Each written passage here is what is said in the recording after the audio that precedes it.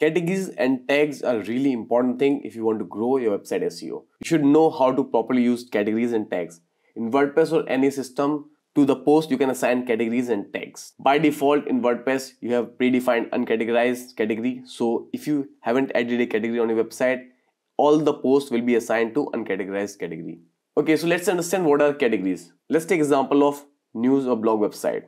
So categories are the broader topics which exist on your website. Or you can see if your news website, by categories you can divide the blog post in broader topics. For example, politics, a totally different topic, technology, entertainment, health and sport.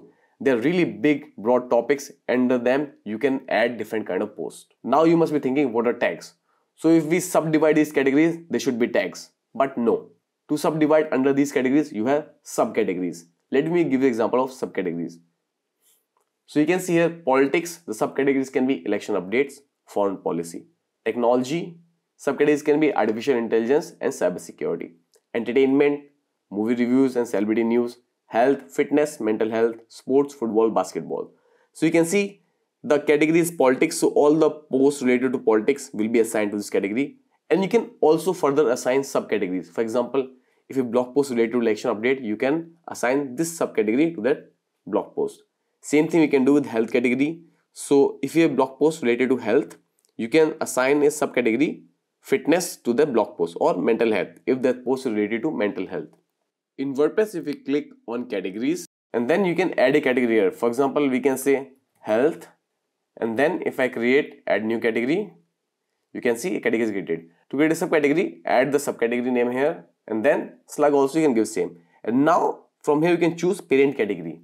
So if I choose health and then if I click on add new category, you can see here this is on second level. So the parent category is health and this is subcategory mental wellness. So if we assign a blog post mental wellness, it will automatically assign under health category and the subcategory will be mental wellness. Okay, so you understand what are the categories and subcategories. Let's see what are tags.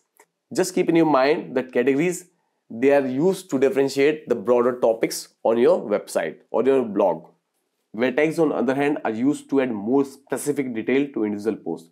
They provide a way to highlight keywords or topics within a broader categories. So as we know, we use categories to differentiate the posts. For example, we differentiate politics from technology, or we differentiate entertainment from health posts by giving them different categories. But tags is something which make things common between categories, or it is possible tags can make something common between the subcategories. Okay, so let's understand tags from this visual. So we can see we already discussed the politics categories, and where the subcategories are election updates and foreign policy. And as I said, by tags we combine or join or connect the different posts with one tag. For example, if we use a tag election 2024, it's possible that different posts in election updates and in foreign policy have the same interest. So what we can do, we can add election 2024 tag to different blog posts which can be from different subcategories or different categories. But because they have same thing which is election 2024, so we can add that tag to different posts to join them, or you can say combine them. For example, in technology categories, you have one blog post which is under subcategory, or you can say categories. Just do not take too much trouble about subcategories. Just think that we are talking about categories. So for example, there are two different blog posts in technology categories. One is basically talking about artificial intelligence and other is talking about cybersecurity. But for example, they're both trending topics.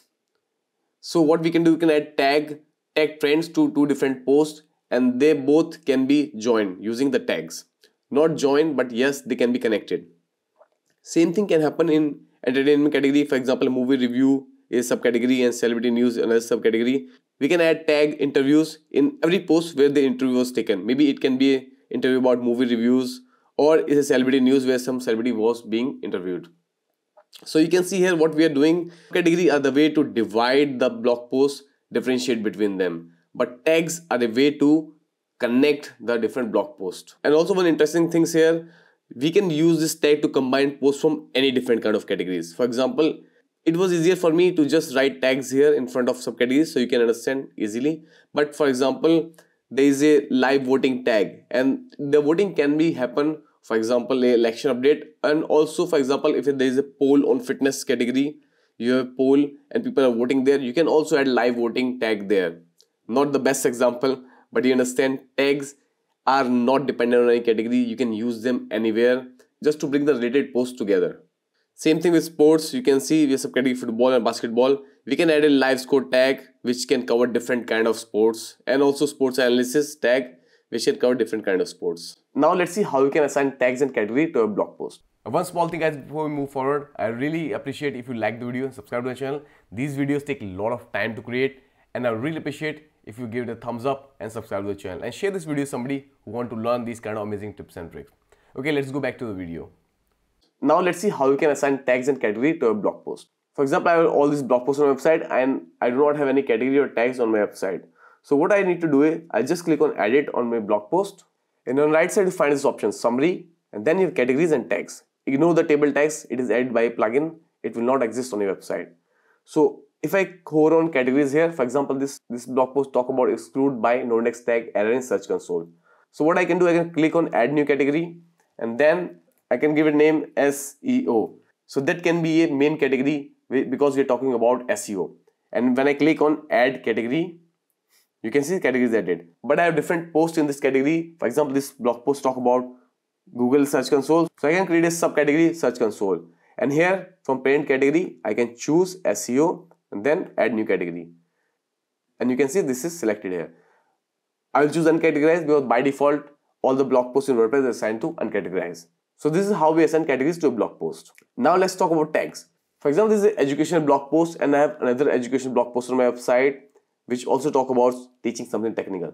So what I can say, I will add a new tag which will say educational, and then I will click enter. So educational tag is added here. And what can I do? And if I pick up another blog post from my website, for example this one, I click on edit, and you can see this talk about default STXS file for WordPress. So I cannot use SEO categories here. This is a different blog post. It doesn't talk about SEO Search Console, but I can assign a new category to this. For example, I click on new category. For example, I can say programming. So I can assign programming category to this one. And again, I will uncheck uncategorize because it's default added by WordPress. Okay, so you see this blog post talk about programming, and this blog post we discussed before, it talk about SEO Search Console. But this is an educational blog post, and this one also educational blog post. So what we did here, we divided this blog post by the categories programming and SEO. But now we use tag to combine these blog posts because they both are education blog posts. So as we give here tag educational, we can give same tag to this blog post also. So I'll scroll the page and you can see we have this tag added here. And once done, you can click on update. So these tags and categories will be assigned to this particular blog post. I'll update other blog posts also. If I go to my website now, you can see these two blog posts we assigned category and tags. If I open both of these, a new tab. So you can see here, we have this subcategory and category. For example, if I click on this subcategory, or you can see category, all the blog posts under this category is shown here. So I have just one blog post here. So that's why we are seeing this one blog post here. And this is the second one. You can see it's programming category. If I click on programming, so that's why only the programming category is showing here. But if you add tags on sidebar on your website, for example, you can use them to display anywhere. I have not added the tags on my website front end, but I can go on backend and show you how it works. So for example, if I go on to tags and I have this educational tag, if I click on view, then we come to this tag page. So the tag is education, and on the blog post under this tag will be shown here. So you can see this is the first blog post, this is the second blog post. They both exist in different categories, or you can say subcategories, but they are joined or combined using the same tag. If this content helped you out, please like the video and subscribe to the channel. And don't forget to watch this amazing video on screen which will explain you more about WordPress.